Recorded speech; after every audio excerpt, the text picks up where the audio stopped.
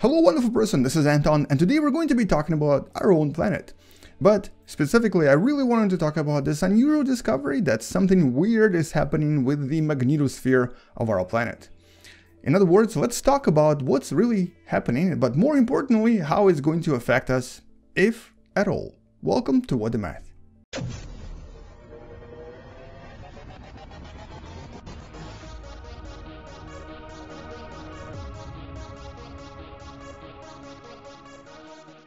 So in Universe Sandbox, this is kind of what the magnetosphere looks like. This is a very simplified model, basically showing you that our planet is constantly protected from the super dangerous and super highly energetic rays coming from the sun that you see right there. Now, the magnetosphere is very important. We actually believe that one of the reasons why life was able to evolve on the planet Earth was because it has magnetosphere. Here's the thing though, we don't entirely understand how it's formed yet. We think we understand it, but it's not like we're certain about it. For the most part, modern scientists believe that it's something to do with the metallic material inside our planet. In other words, if I were to take a look at our beautiful planet, Earth, and if I were to then look inside of our planet Earth, basically if I were to open it up, you would find something like this. That's our current understanding. And we have the inner core, outer core, and the mantle, and for the most part, all of this stuff here is metal. And this metal is also moving around, it's always churning, it's always sort of in motion, and this motion generates the magnetic field. That's our understanding as of today. Other planets have very different ways of generating magnetosphere. For example, both Saturn and Jupiter that actually have much stronger magnetosphere around them. As a matter of fact, Jupiter has the strongest in the solar system, may generate theirs differently because they don't really have the same composition on the inside. Their magnetosphere may actually form from the metallic hydrogen that's on the inside. But all of those are still kind of assumptions. We don't really know for sure. But I guess what's important though is that, well, despite all these other magnetospheres around other planets, ours is more important because it protects life. And it seems that in the last few decades, we've been discovering something weird about it.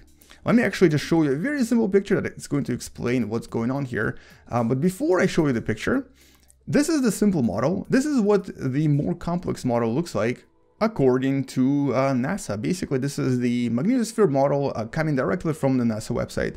And here you can see that it's for the most part basically kind of like a very large magnet with magnetic lines pretty much everywhere. And these magnetic lines always interact with each other. They actually even entangle and snap and release a lot of energy. There's a lot of complex stuff going on there. But for the purpose of this video, we don't really need to know all of this. All we need to know is that it's actually changing and quite fast. And here is that picture that I was going to show you. So in the last 5 years, the magnetic field, specifically the magnetic north of the planet, has actually moved by a very large amount.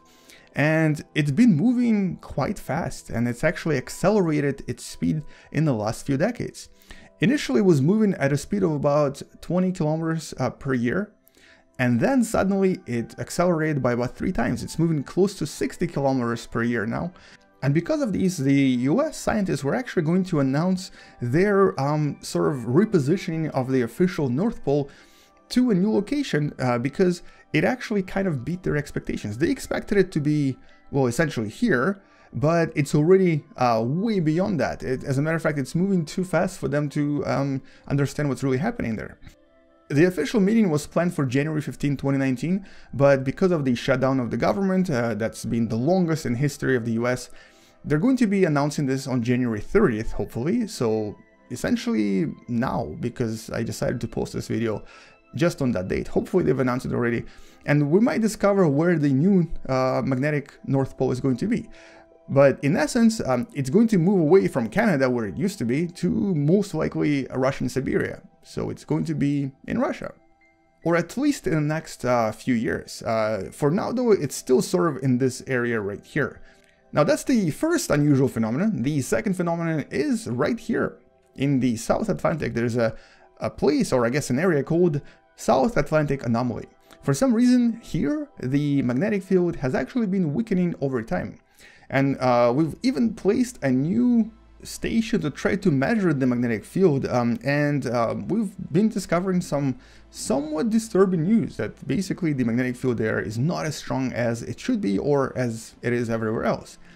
And considering that the North Pole is changing, the magnetic field here is weakening, the scientific community started to speculate that maybe, just maybe, the magnetic field of our planet is about to flip. In other words, north will become south, south will become north. And one of the reasons why they started saying this is because we know that magnetic field has actually flipped many times in the history of our planet, and it basically happens about every 200 to 300,000 years. But the last time it flipped was actually close to about 780,000 years ago. In other words, it's super delayed. It's way past its due, and it should have happened a long time ago. So for these reasons, basically 3 reasons, a lot of scientists started to speculate that maybe, just maybe, our magnetic field is flipping. And if it is flipping, maybe, just maybe, we're actually in danger of not having any magnetic field and essentially being completely unprotected from all of the solar radiation that might cause damage to our planet and to life on our planet. So that's the assumption, and that's what's been in the news. But then people started really doing the science here, and what they've discovered will actually put your mind to ease. Let's start by saying that, first of all, when magnetic fields flip, it takes thousands of years. It's not going to be an instant flip. It's not a 1 second it's here, the other second it's there. Second of all, apparently, the unusual positioning of the North Pole is happening because there are 2 major components inside our planet. Specifically, one of them is actually right here around Siberia, and one of them is right below Canada, that have very strong generators of magnetic field, and they've actually been wrestling with each other, trying to basically get the North Pole to themselves. Now, we don't really understand the actual mechanism, but we think that there are 2 major dynamos here, basically moving really fast, and these dynamos, as they move around, they try to kind of create the new North Pole. But the one in Siberia has actually been growing in power, while the one in Canada has actually weakened in power a little bit, so that's why the North Pole is suddenly moving. We don't really know what's happening with the South anomaly yet, but it's not really that important because apparently it happened before.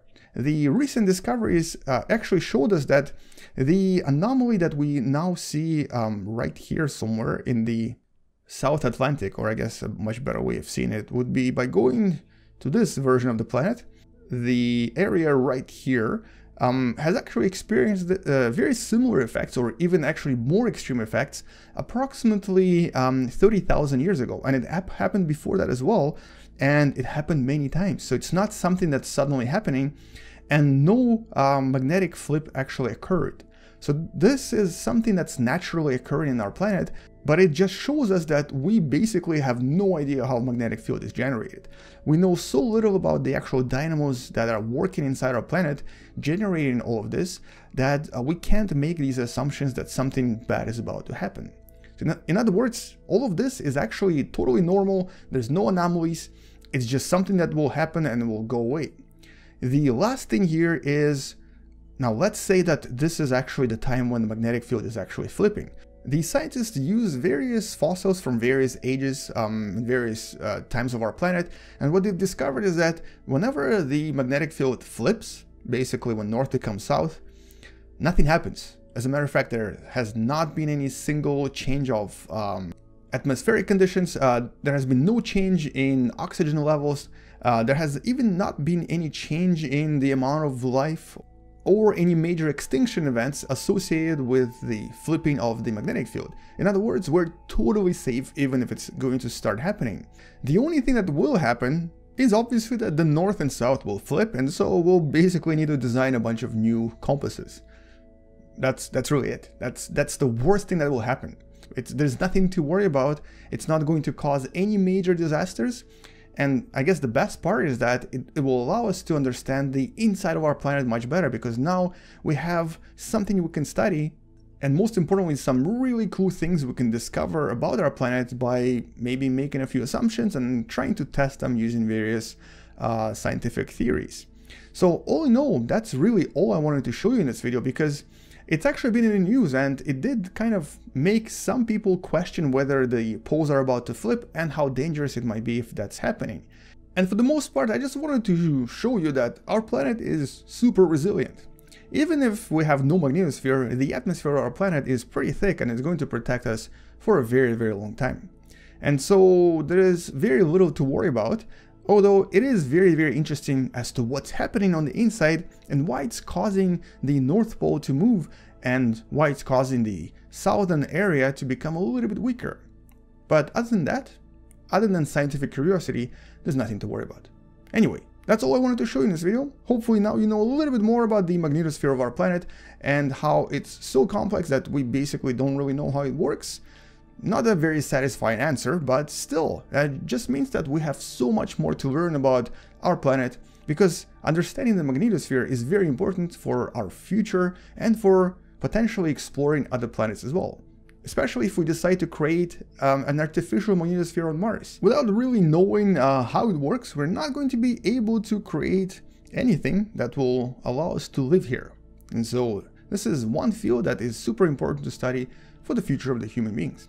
Anyway, thank you for watching. Come back tomorrow to learn something else. Thank you for all your support, and to all the Patreon supporters. I really love all of you. Thank you for everything you've done for me. Anyway, I'll see you guys tomorrow. Come back tomorrow to learn something you may have not known before, and you might discover something that will maybe, just maybe, blow your mind. Space out, and as always, bye-bye.